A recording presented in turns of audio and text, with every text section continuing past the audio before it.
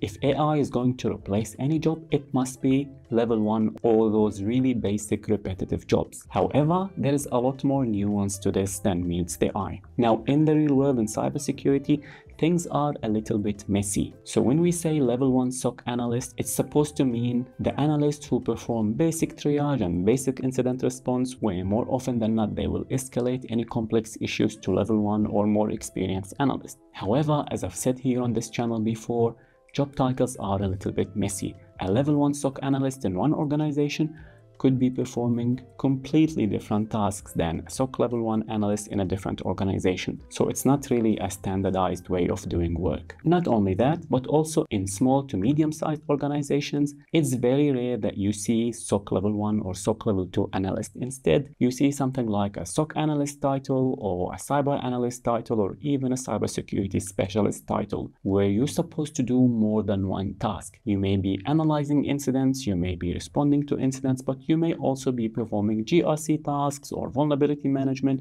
or even penetration testing. I've seen this in some organizations. Therefore, we can't just say that AI will replace this particular type of job, because things are a little bit messy and organizations are extremely small at adopting new technologies. Now, what I believe will happen is that we will see the tools start to improve gradually, so I expect a little bit of improvement when it comes to detecting cyber incidents. But is it going to completely replace analysts? I don't think so. In fact, the majority of organizations that I see nowadays, they struggle to get the job done.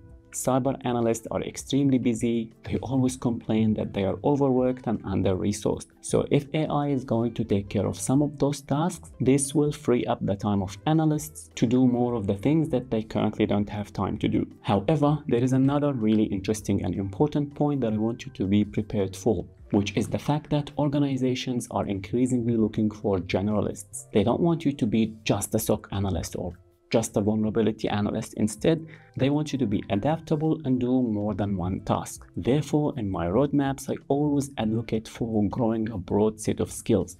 Don't be married to one technology. Don't just be the Splunk girl or the penetration testing guy. Instead, have an open mind and learn a bit of everything, because you don't know what's going to happen in the future. This is my way of future-proofing my career and your career as well.